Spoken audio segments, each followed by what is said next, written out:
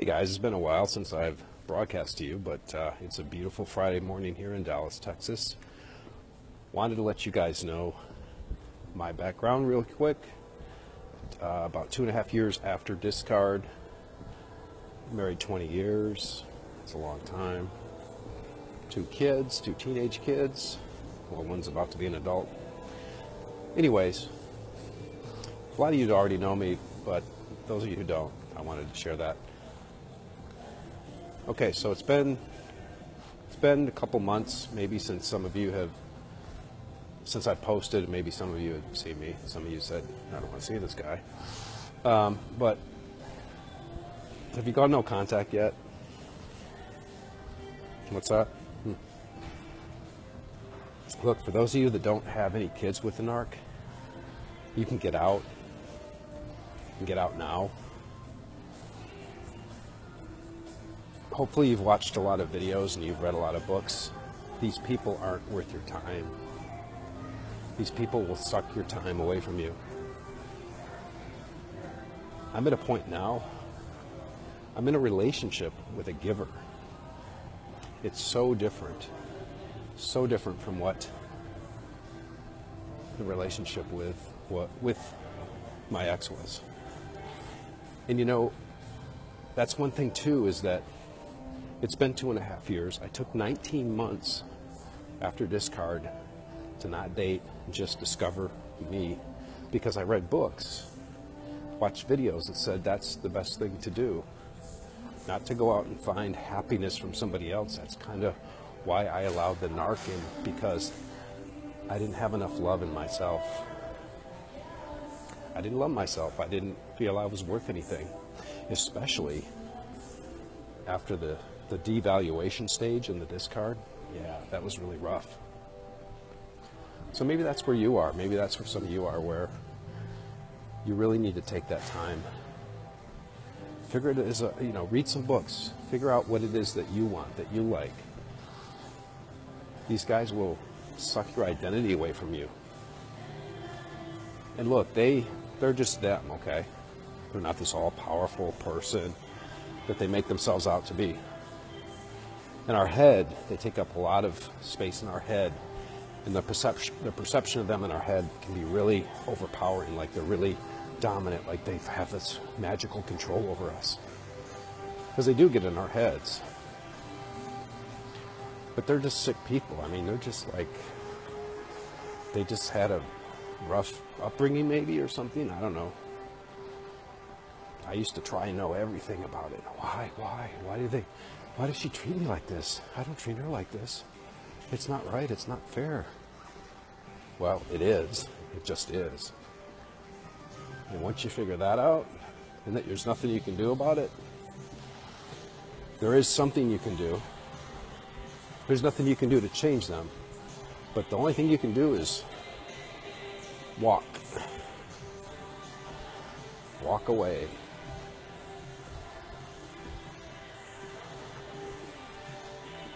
Usually what's holding us back is fear.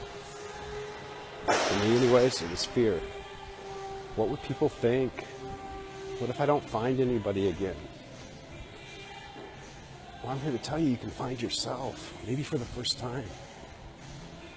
And that is so cool, because when you find yourself, you know who you are. You accept yourself. You're able to just be with yourself. You can be in a room by yourself. You can be by yourself for a week. And it doesn't matter. Then you go out with friends. You meet new friends. As you change, you shed friends. People that you thought were your best friends, a lot of them are narcs too. But then you go out and you start enjoying life and enjoying. These people see you differently. The new friends see you as the new you. They don't know the old you. They don't know all the hang-ups and things that you had. And then you meet somebody that comes along, and you can be okay with them, or they can go away tomorrow and you'd be sad, but you know you'd be okay because you're okay with you. You're not afraid. You're not living in this fear thing. And there's so many good people out there. So many good people.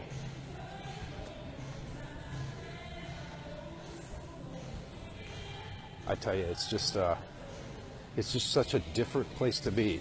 And you can get there. You can get there. I'm telling you, you can get there. I've seen other people do this. I set up a secret Facebook group, and we all kind of track each other's progress. People that I started out with, you know, like we went to first grade together, learned all about narcs, and we were upset and sad, and then now we've graduated high school together. I can never go back to that person I was. My self-respect won't allow it. But it takes work. But being around a narc takes a lot of work. And it sucks the living life out of you.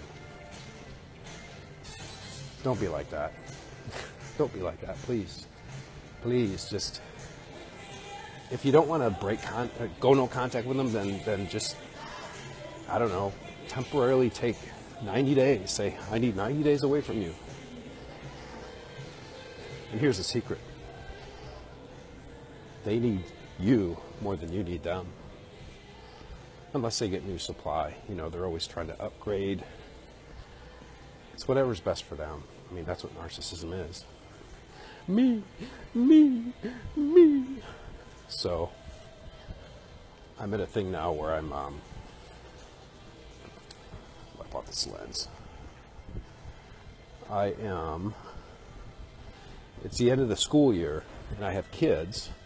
And so one of my daughters is graduating, and so we are getting together, the whole family, my parents are coming in, the ex's parents are coming in, and my goal is to minimize drama, because I can feel it being stirred up. Little text here and there, little messages, I won't go into details, but here's some tips for some of you that have that situation. Or tips when you have to be. Listen, this is when you have to be around your ex. If you don't have kids, you don't have to be. But if you have to be for social events and football games, soccer games, things like that, gymnastics, what you do, and this was hard at first, it's easy now because she takes up like this much of my brain, where before it was like, but what you have to do is kind of fake it till you make it. At least I did, okay? So when I see her, I just, hey, how's it going? And keep walking. Or I'll be on my phone. Hey, how's it going? Oh, need to get that phone call. Hey, how's it going? Just have, like, I've already got my exit strategy. They say that like police officers, they've been trained, like when they walk into a building or something, they're always training where the exits are. In case something happens, they know. I've talked to cops like that. That's what they do. When they go into like a restaurant, they've seen so much crap, right, that they know robberies can go down, so they're always looking at the exits, and they know right where to exit if something were to happen. Fires even, you know. That's how you want to be. You want to have your plan of exit strategy, your exit strategy already in your head. And after a while you get used to it. It doesn't take so much thought, but at first it does, you know. Psyching yourself up in the car like, okay, I'm going to be there for an hour. And like I had one thing where my cell phone was on like 1%. And I said, hey, I need to take some pictures of you. Let me go out. I'll be right back. And then I went out to the car and I charged my phone up. I didn't have to be around the narc. It's okay to have excuses like that. Then after a while, you just don't give a shit. But I know up until then, it can be like unbearable, especially when they bring in their new supply or whatever. But you just be polite and say, hey, how's it going? And expect that they're going to throw barbs at you. And you just smile, and yeah, that's nice. Or, no, that's interesting.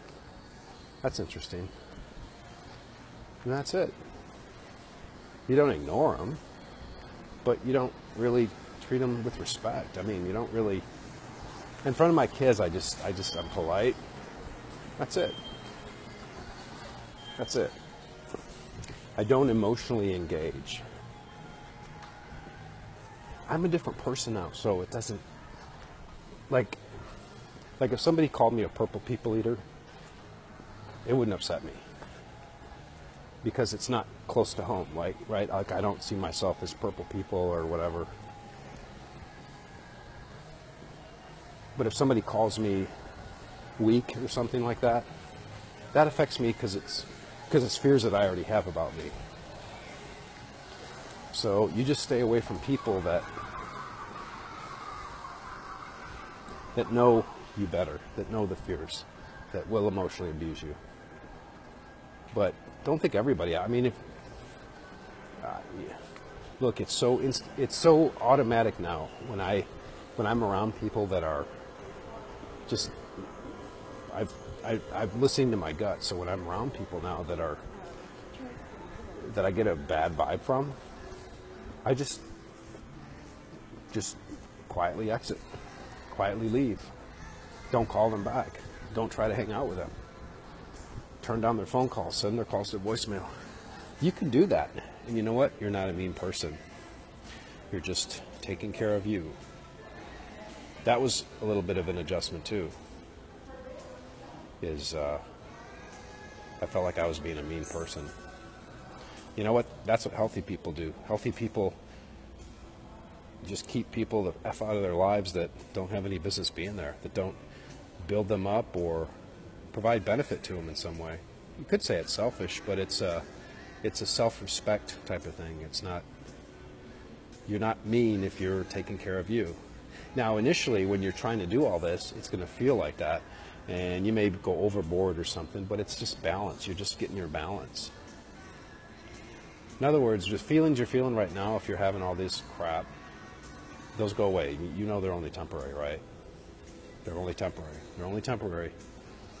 But it's how you, what actions you take now that are going to determine how you're going to feel in the future. So if you read a book like Psychopath 3, it's going to help you give you a better understanding, so you know that it's not your fault, that it's that other person is playing on those emotions, those little cracks that you have in your in your emotions, those little weaknesses. But you can work on those weaknesses.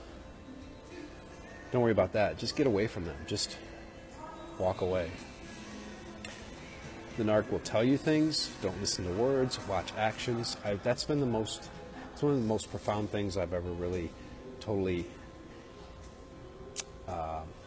just accepted, and really, I'm trying to think of the word, but I accept that now, and I live that. I don't, like, people's words used to count 90% of what they said, and their body actions with 10%, but now I flipped it around. So somebody tells me they love me, they really want to be with me, but they can't make time to see me. You know, they say they love me and everything, but if they can't make the actual time to see me, then it's like, it's not compatible. Look, there's some people you just may not be compatible with. Doesn't mean they're narcissists, but anyway, so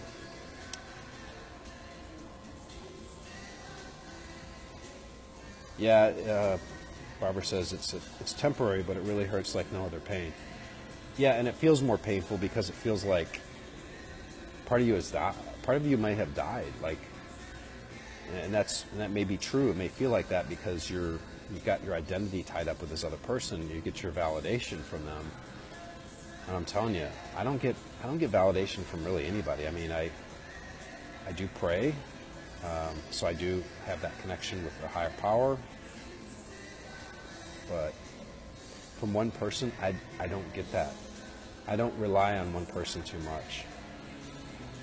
But here's a cool thing. I've got a very healthy relationship right now with somebody that's a giver. And I've never had that before. And it's like, I mean, somebody that like there's no, I was telling somebody else this the other day, it's like there's no games to just actions. She just does things for me. Just because she thinks it's normal. It's, yeah, well, yeah, of course I want to take care of you. You did this or whatever. Oh, I'm so proud of you. She said, I'm so proud of you for this. I mean, with the narcs, there's always a chess game going on in there. You know, it's well, I'm going to do this, and then you get this from me. It's like they're always keeping tabs, but the only thing is the tabs that they keep. I mean, I can understand people keeping tabs, like, hey, you know, I've done all this for you and you haven't done this for me. I mean, that's normal. People get to do that. But the thing with narcs is that the things you did for them, they magically erase them in their mind, and then they create all this new things that you haven't done for them, and so that justifies in their head why they're not going to do anything for you. It's transactional love. It's not even really love. It's, you know, it's just not a healthy thing. So the longer I go on this strategy, this new journey, if you will, a strategy journey, the longer I go on this, the more I'm realizing that they're just really miserable, envious, jealous, mean, bullying people. And the whole thing with them, they get that addiction. We get that addiction with them because of the ups and downs. You guys know that, right? There's chemicals in your brain, like just like a drug, where, you know, you need them, you don't need them, but there's science behind it. Where, you know, if you're around somebody and they're always up and down, like you're feeling really good, they make you feel really good, and then they treat you like shit the next day. You know, why are they doing this? Must be something wrong with me. They treated me really good yesterday, and then. But that whole up and down thing, that's why it's kind of hard to break it off with them. And when you meet somebody like normal, it feels like you went from eating, you know, super 1,800 calorie Cheesecake Factory cheesecake, now you're eating like just crackers, you know. Just the whole like feeling good and then feeling sick, and, you know, like with the cheesecake, and now you're eating like, you know, bread, you know, multi-grain bread or whatever with a little bit of butter on it. It's like, it's not the same sensation, but the bread's actually better for you, but, you know, it's still processed. I mean, technically it's not, but anyways, you guys know what I'm saying. But when you get your self-respect back, you take care of you feel better about yourself because you are taking care of yourself. You get the feedback, you lose the dress size, you lose the pant size, and it's good. It's really, I can't tell you, I mean, I am telling you, but I can't express to you through this video, through words, how good you can feel. And it's not, but it's like a solid thing. It's like, you don't see me like, hey everybody, I just love no, I just feel really good like all the time now, where it used to be like, oh, the other shoe's gonna drop, something's gonna happen, that expectation of something bad happening. That hasn't been around for a long time now. I mean, there's still some, not always, oh, don't say always, there's still some things that I still think about that could happen in a relationship. But here's the thing, I know, like, it doesn't create fear in me anymore because I know I'd be okay. I know I'd be all right. Because I've been there. I've been 19 months alone. I was fine. Actually, some of the best. It was some of the loneliest, but it was also some of the most inspiring moments, because I didn't have anybody on purpose. I didn't have anybody to rely on. You know, I shed all of that crud out. So I'm going to be seeing the narc a lot.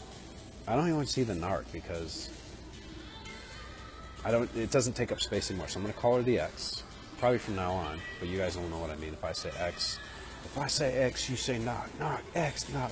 If you say it, no. But you guys know what I mean. So I'm going to be seeing the X over the next couple days for all these events. And I'm mentally prepared. I'm okay with it. I know what to do. I know what not to do. I know not to engage. Just be polite. Just be polite. But have self-respect. So, anyways, guys, sorry it's been so long since I made a video, but I wanted to share this with you. I know I need to make videos. I feel like I need to make videos because I need to let you guys know it's going to be okay. It's just temporary. It's your thinking. It's your thinking tied into emotions. Look, do a lot of this. This helped me a lot. It depends on where you're at, but you know, if you're kind of like gone no contact and now you're like wondering what to do with your time, there's videos by Eckhart Tolle, E-C-K-A-R-T, I believe, T-O-L-L-E. He talks about living in the present moment, which is what kids do, which is what a 3-year-old does, a 4-year-old does. They live right for right now. What the narcs have done with our brains is they get in and they twist them around and everything, and they make us fear the future. And then when they want our attention, this power and control. They mess with our present moment, which is fun and exciting and here and now, and that's the way we should be. I believe that's the way we should live to really get the most out of life, to really feel good about life. Can't do anything about the past. It's done. It's history, right? But it's still in here, right? You can do something to get rid of that, but that's just creating more of a thing to live in the present moment. The future's not here yet, so you can't do anything about that. But you can do little things now in the present moment to affect the future. And that's what I did. I spent 19 months alone, reading, looking at videos, and now I'm at a point, wow, where the relationships, the people that are in my life, my circle of friends, I have to admit it's smaller because I've made it smaller. I'm still like Facebook friends, Facebook friends with people, just because I'm a good citizen, right? But when it comes to spending my time where I hang my hat, where I spend time with people, it's only with people that I feel good around. And that's the barometer. That's the measuring stick. It's really easy after you get the hang of it. It's really easy. You sit by somebody, you've trained yourself to listen to your gut, and if you feel good around that person, they become your friend, and they feel good about you. It mirrors back. But if you override that, if you've developed it and you override it, you can tell. You're like, oh wait, that's not healthy. This person's treating me like crap, yet I'm trying to like get another date with them, or try to hang out with them. Why? Oh, because they're popular and blah, blah, blah. Yeah, but if you feel like crap around them, it's not worth it. People will have more respect for you, and people will never respect you more than you respect yourself. So, I just exit from people like that. But I found by exiting and shedding all these friends, I found that I can do it and I can be okay. And like I said, the relationships are better. They're more wholesome. They're easy. They're easy. You don't have to like game it out, I still want to game it out, but I don't have to game it out like I used to with the narc. I have to figure out with this and plan B and all this. No, with the friends, it's like you go out, and if something comes up, you change it, and just the body language, just the tonality, the way they say things, it feels like natural. It feels good. It feels like effortless, I guess is the word I'm trying to say. But it takes a lot of effort before then, at least it did for me, to get this right. To know that my thoughts are not reality, Eckhart Tolle, all this kind of stuff. That my feelings are not reality, it's how I feel about something, and feelings are only temporary. But my gut, that's been a really good measuring stick. So how do I feel around this person? I feel like shit around them. Okay, that was just one time. Maybe I was physically not feeling good. Go back the next time. How do I feel around them? I still feel like shit. Maybe it's them. Okay, I'm out of here. You don't have to tell them you're out of here. Your actions, you let your body take over and naturally go away from them. So anyways, okay, I'm going to end this video now, I promise. Love you guys. I'll read your comments here in a little while. But just know that these people will take up this much of your brain when you get healthier. Just choose to get healthier. I know that little ounce of self-respect that I had left, I took that and I said, damn it. I knew how I was before this relationship with this narc. I knew I was better than this, and I built on that. And you can too. All right, love you.